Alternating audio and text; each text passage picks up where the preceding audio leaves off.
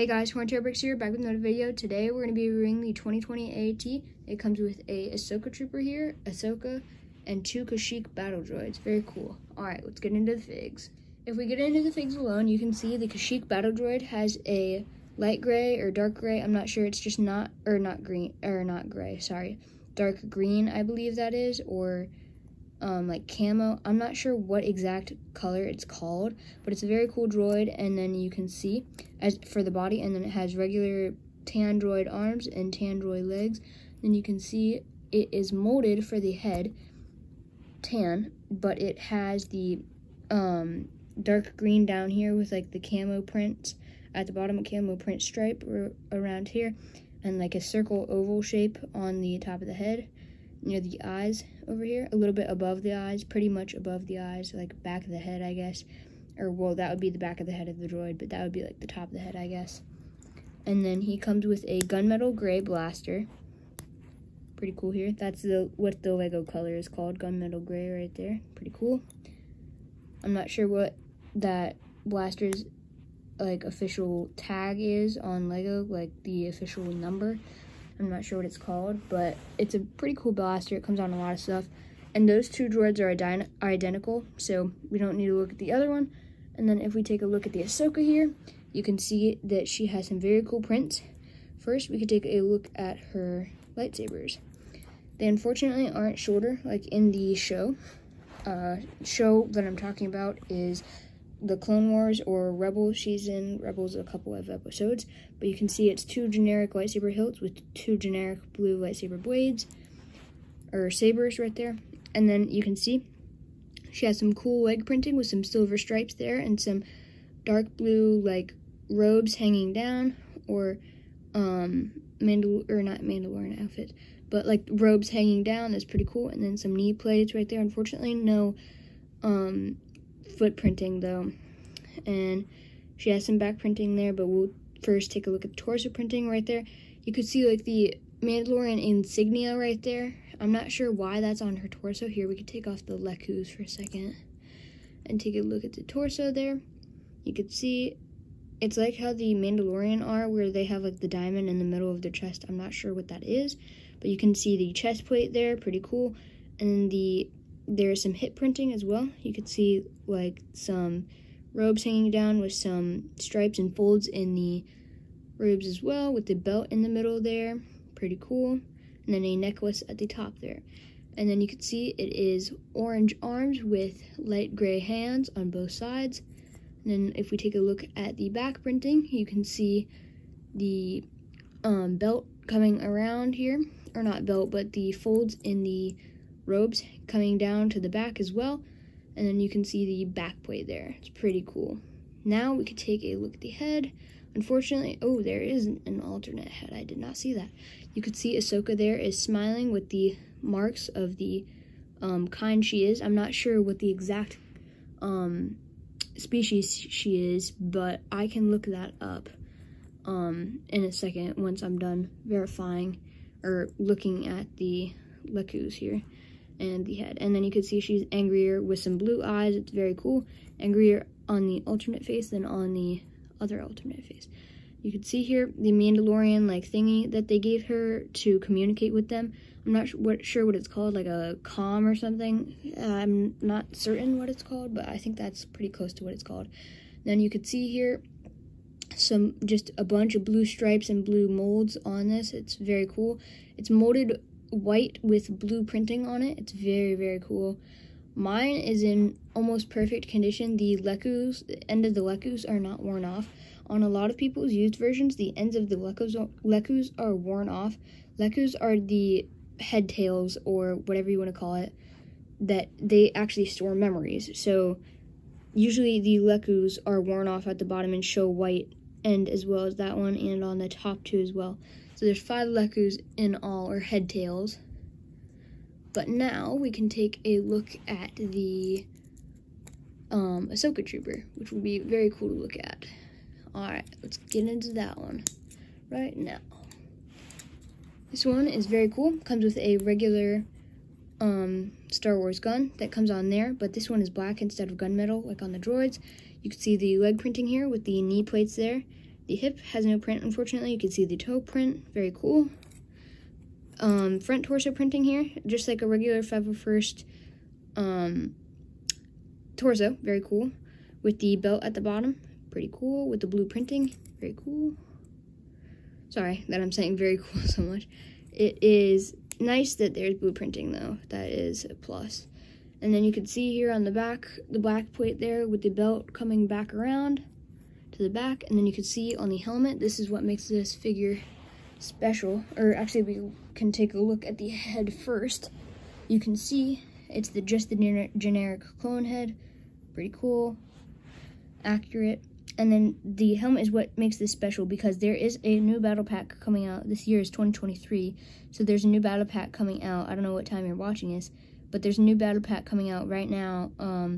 It is the 330 or Ahsoka Trooper battle pack, and it has the helmet holes, and this one does not. So this one is a lot more expensive. But you can see here, it's a very cool print. It's just like Ahsoka with some cool, like printed head tails almost, but it's still amazing. Like the top of Ahsoka's head, you can see the printing there. It's translated there. And then the rest of the helmet is very cool with the orange instead of usual white for the regular Phase 2 clone. And it has white arms with black hands. It's pretty cool. Then you can see the blue mouth marks there. I'm not sure why that's on all the clones. I think it's like communications or something, and then there's like the comm right there for people to communicate through the clones like that. It's pretty cool. And now we can look at the actual AAT build. Let's take a look at that. I'm gonna try to make this review quicker so that you guys don't have to be watching this all day, and so that some people are super busy, so they don't have to watch this twice or go back. But a couple of the play features, I'm actually gonna have to lift up the tripod for a second so that we can see all the play features here. So the top of the AAT swivels 360, it's very cool. There's some antennas on the top here, it's very cool. And then the gun can actually swivel up and to the side, so it can go wherever you want. It could go up here, it could go there, but it cannot go all the way back. It only goes up like about halfway there. So it doesn't do a full 360, but it does like a 90 degree turn upright. Probably a little bit more because it goes like that angle. But it's very cool nonetheless. And then on the top here, I'm actually going to have to lift up my phone so that you guys can see inside. But inside the cockpit at the top here, you can see, sorry that it's a little dusty, you can see that you can fit a droid in here. I will actually fit a droid in here in a second to show you guys that it can actually fit, but it can't fit comfortably, so you have to like fold it up. And then on the side here, the guns can swivel up and down. Unfortunately, not back, they can swivel up and down, but not side to side, unfortunately. And then on this side, it's the same deal. It's pretty cool. Unfortunately, this one is coming off a little bit. I'm gonna fix this, there we go. Now we can take a look at the front where you can see some spring-loaded shooters. We'll take a look at that in a second. Actually, yeah, we'll take a look at this right now, actually. You can see that there's a little bit of a Technic brick right there sticking up on both sides. I think that's what releases the spring-loaded shooters. Yep, it is. That's very cool. I forgot about that. We can actually look at the bottom to see how that works. So you press on that brick right there. It's hard to do with only two hands. So I propped it up, but you can push that down, and this pushes the end so that it hits down and fires. So now we can take a look at the second cockpit here. Very cool. Has some printed plates in there. Those are not stickers, if you can see. And then another droid can fit in here with the guns on the sides. It's very, very cool. All right, now I'm gonna fit the droids in so that you guys can see it all together and in the same place. Okay, now that I have the droids in the set, you can see in here under this cockpit, actually you have to lift up the cannon to open this one because it won't work without you lifting it up. But you can see I fit the one droid in there with the two guns, and then if I flip both of these down, you can see in the top here that I fit one droid in there. It's very snug. You cannot lift the head up because it will crush it down. this part will, but you can't put it down if you don't do that. So unfortunately it doesn't fit perfect, but it's okay. Now we can go to the outro. Alright guys, everything's here together. You can see everything. So now what I'm going to do is I'm going to tell you if I think it's worth it and if I would buy it right now for more expensive than I bought it for. So I found this set at a Kohl's for $20. So I did that deal, or I had Kohl's cash, so I used part of that. It was $40, and then I got it down to $20 using Kohl's cash. So no sports sponsor or promotion, unfortunately. But I did get that for $20, which I think was a great deal, because now this figure alone is like $30 or something like that, 25, something around there. This Ahsoka isn't too much, maybe like $5 or something. And then these are like $3 each, which is a great deal. That's like pays for the set alone, even at the time. So it was retired when I bought it, which I'm glad that I found it, because I would have had to buy it for a lot more expensive than I did. But I'm very happy that I did buy it, and I would definitely suggest it. It was $40 retail, which is a lot, knowing that you're only getting four figures and a pretty big build. But it was only a couple the build isn't that many pieces, unfortunately, but it's okay. It still has a bunch of play features. Like, let's count the play features. Like, the cannon counts as 1, the 2 cockpits count as 1 each, so that's 3 already. With the stud shooters, that's 4 in one build. That's a lot. So now, I'm gonna give this set a rating. So I rate this set a good 8.5. It's a great set, and I got a great deal on it. But if I were to buy it for 40, I probably would not buy it for 40 right now.